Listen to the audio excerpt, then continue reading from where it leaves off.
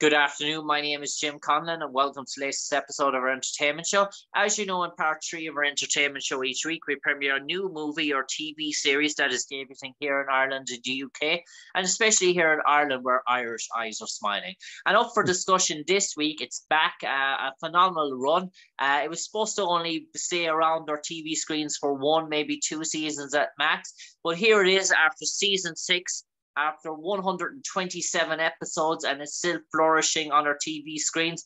Young Sheldon is back on Channel E4, starring the wonderful cast of Ian Armitage, Zoe Perry, Lance Barber, Montana Jordan, Raegan Revord, Wallace Shawn, Rex Lynn, and our special guest this evening. He plays the one and only Coach Dale Ballard. Craig T. Nelson, and I left Emily Osmond, apologies, off that list as well, the great Emily Osmond as well. Craig, once you got involved in Young Sheldon and you came on this sort of recurring role as Coach Dale Ballard, little behold, did you think it would be still, you'd be playing this role well into the 6th season? No, I really didn't. I thought, I talked to Chuck Lorre, the creator, and maybe 6 shows, do 6 and see how it went. And, it's like everything turned out okay, and we just kept going. Yeah, and what strikes me so well about Young Sheldon is it's created its own fan base separate from the Big Bang Theory. It was supposed to be a spin-off, obviously, as we know, the Big Bang Theory, following the life of Sheldon Cooper, but it's created its own fan base that maybe wouldn't have followed the Big Bang Theory, but are now fans of Young Sheldon. So that's always great when a TV series that is supposed to be a spin-off can stand on its own 2 feet.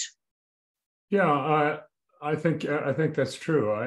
I think, well, again, you have pretty great writing staff. So I think the amount of the cast members and the way they made it work, and they facilitated everybody. So I think the diversity, and you're going from very young to very old, let's say, and I'm not speaking about myself, but you get that kind of elderly aspect also. So it's a full range. And so that kind of diversity in the cast, I think, is it's integral to the success of the show. Now you've got to be able to write to it. And that's where they're so successful. And can you tell us, our audience who might have seen Young Sheldon before in terms of the upcoming seasons, about your character, Dale Ballard, just a quick reflection. Is he that hard-nosed PE teacher that is down on the sort of nerdy kids, the non-sort of sporty kids? Does everyone have to be a sports perfectionist in his eyes? No, not at all. I mean, it was just a side job that he had, which was coaching the baseball team. And, as exasperating as that could be with little people who are insane most of the time, he's able to divert his attention to Mima, which is the grandmother, Annie Potts, and there's kind of a love interest there. And then they got together and decided that perhaps they had something in common, which was a mutual antagonism, I suppose. So that relationship is really where the two of them, Annie Potts and myself, are involved. And it's a love story, really. Yeah, and that sort of elderly sort of romance. And in terms of when you started off initially coming on a Young Sheldon, you dealt with a very young Ian Armitage, basically a child, I imagine, in terms of he would come and he'd say, yes, sir, no, sir, pleasure, sort of, sir. But as the seasons have gone on now, does he meet you now and does he say, hey, Craig, what's up? Craig, did you see that last night? Or he's amazing. He really is. He hasn't changed. It's like, I mean, he's grown exponentially. Okay. That's the amazing thing, is when you're working with a cast that is young in the beginning, and you watch them grow. No, he's very formal. It's always like, it seems like he's always in character, which really bothers me, because I think there should be a break once in a while. But he's a great kid. He really is. He's wide open. He's a lot of fun. It's really wonderful to see.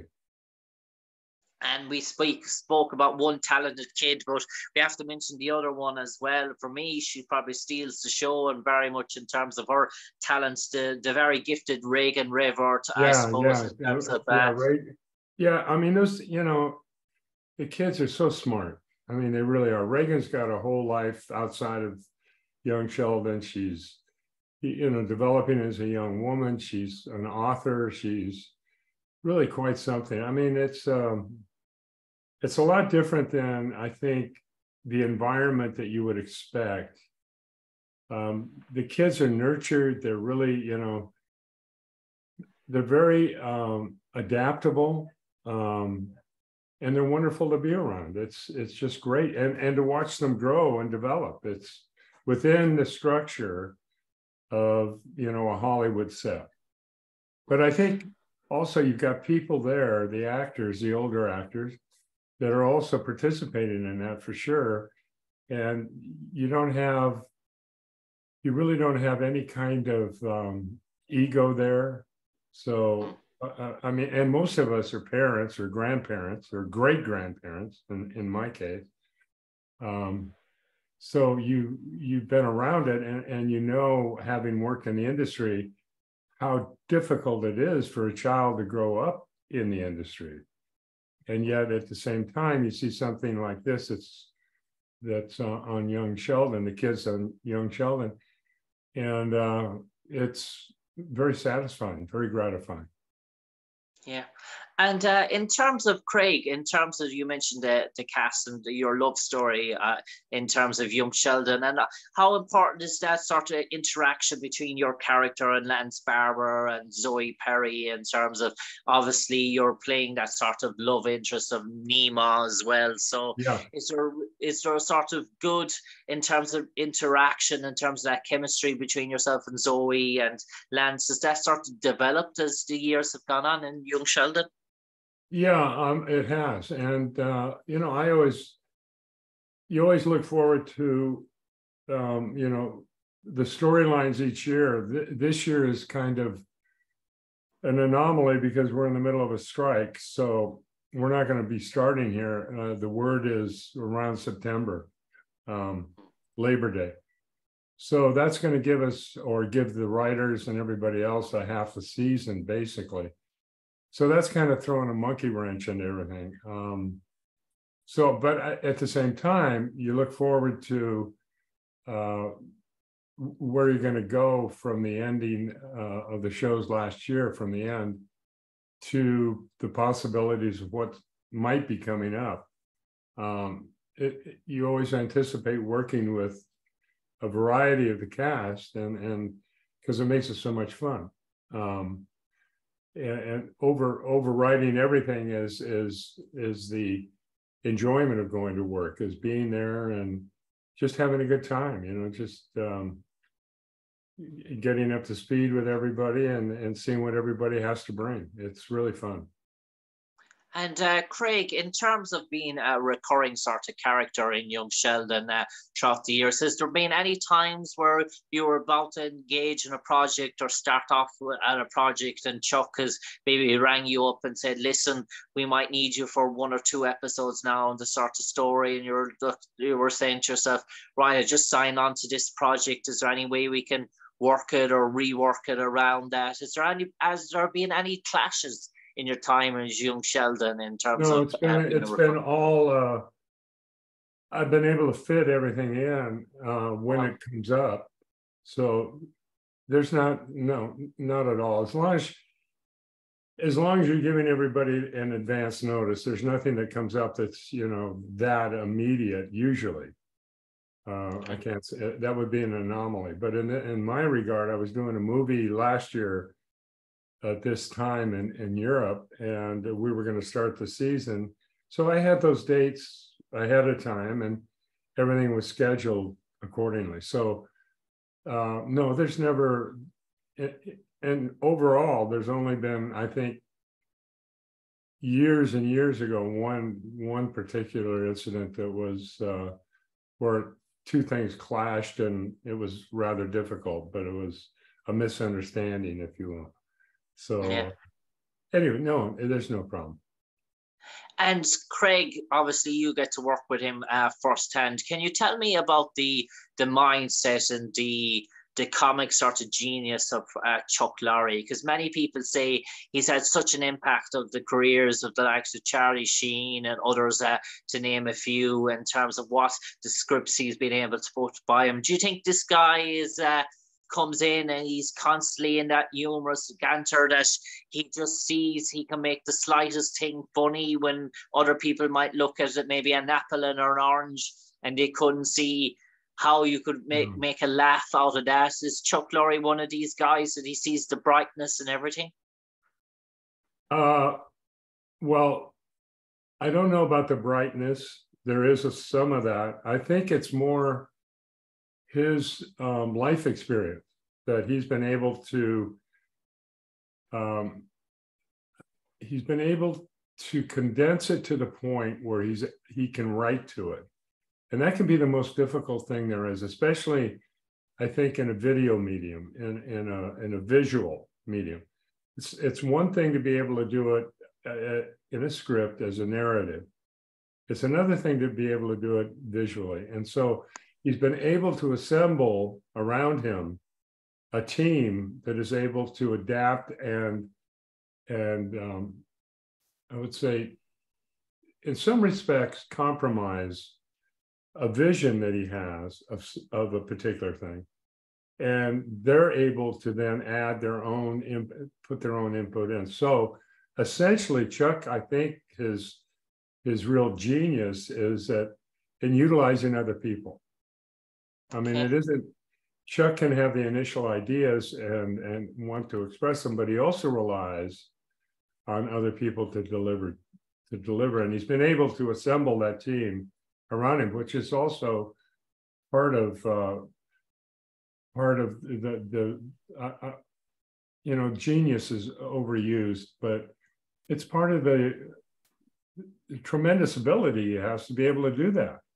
And it's worked. And so, it's evident that he has a particular way of looking at characters and bringing them to life. Okay.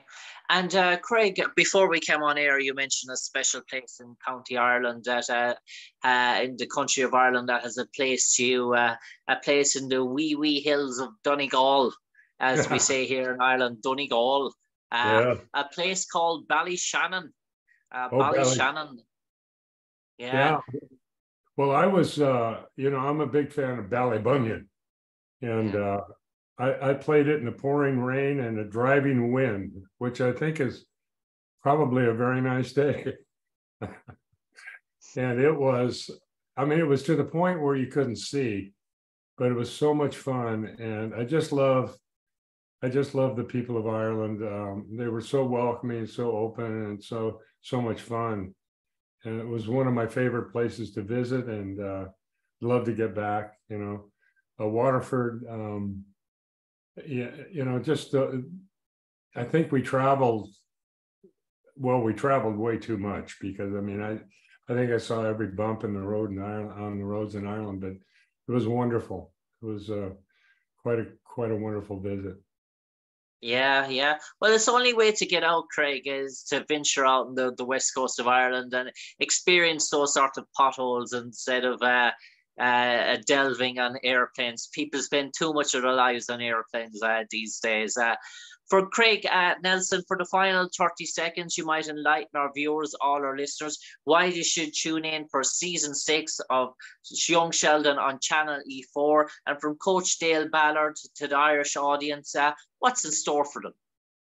Well, I think what I've learned from being on the show and just getting some feedback is that it's a show the family can watch. There's not a darkness in it. I think it's a show that alleviates a lot of the angst and turmoil that most of us here in the United States are feeling at the present time. But it's one of those shows that you can, as a family, you can sit back and watch and enjoy and laugh and and perhaps gain some insight when it's there.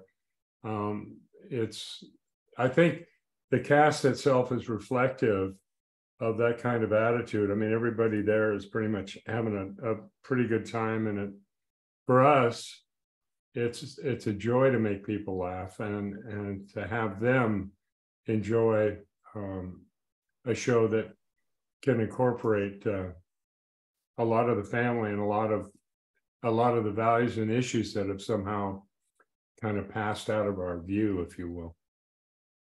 On that note, Craig T. Nelson, it's an absolute pleasure talking to you on the airways this evening. You played the character Coach Dale Ballard in Young Sheldon, season 6, airing this coming month or so here in Ireland. Over 127 episodes. No doubt, by the time it finishes, there'll be another 100 to come. But for the moment, Craig, pleasure speaking to you. From me, Jim Conlan, to you, Craig T. Nelson. Stay safe, take care. God bless, sir. God bless. Thank you. Thank you.